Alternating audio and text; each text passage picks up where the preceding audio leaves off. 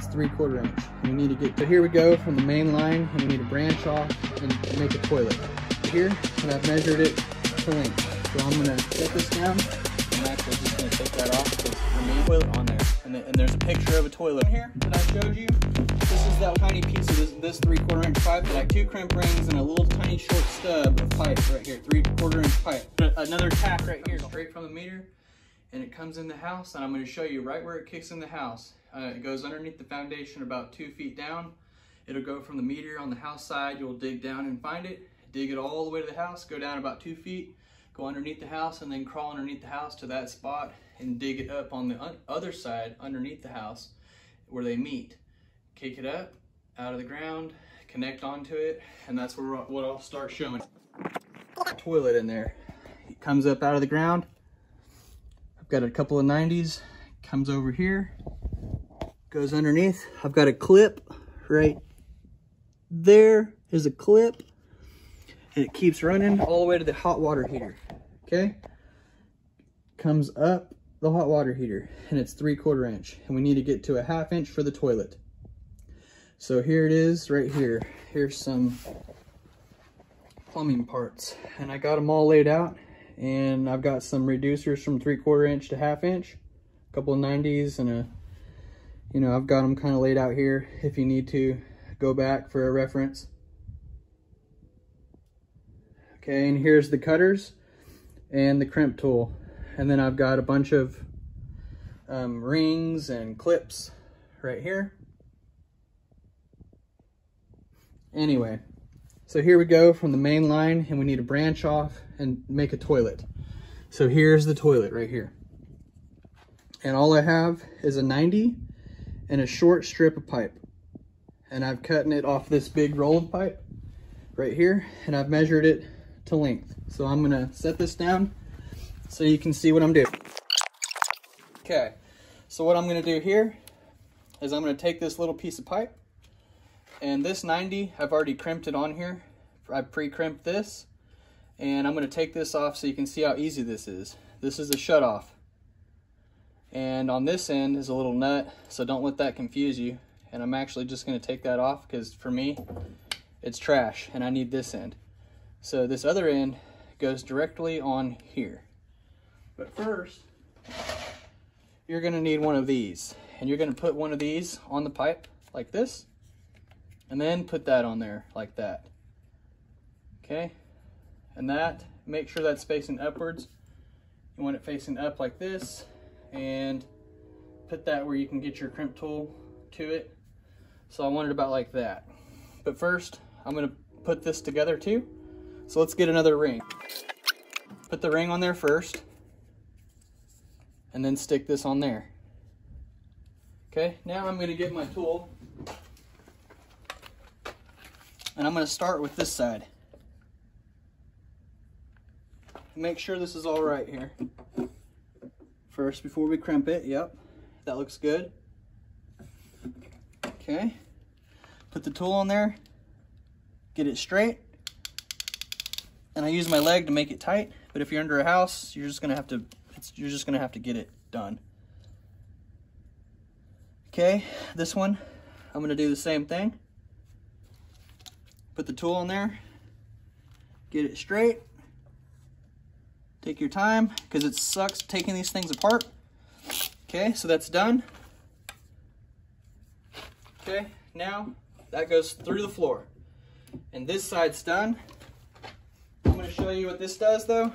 There's a 20-inch toilet, 7/8 inch to 3/8 inch for it, and it says toilet on there. And there's a picture of a toilet on there. So one end is big and it has a plastic end, and the other end is metal.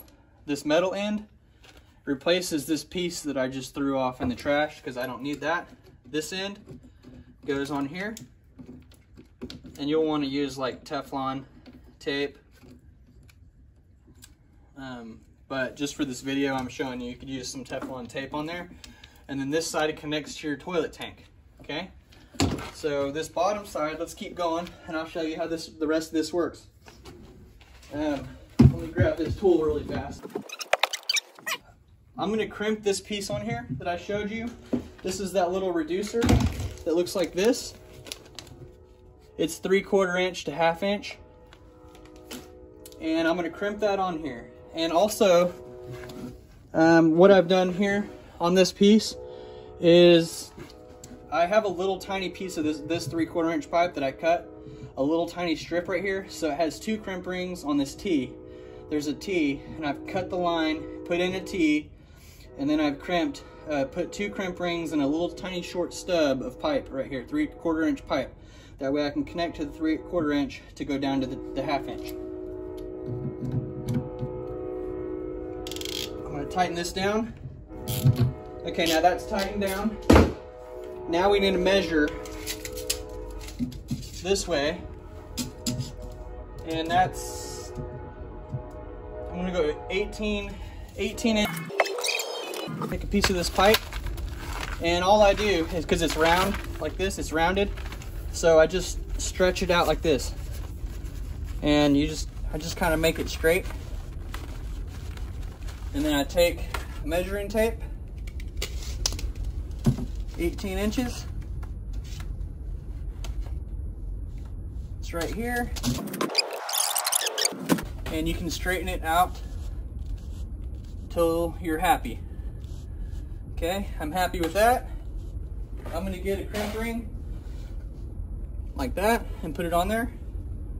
We're gonna stick it on the pipe. Now that we're 1/2 inch, okay, I'm gonna tighten this down. Okay, now that that's tight, now it's blue, so we know it's cold. This is cold water, and I'm gonna put another 90 on right here. So we're gonna put a ring on first, and then a 90, and we're gonna crimp that piece on right now so we don't forget about it.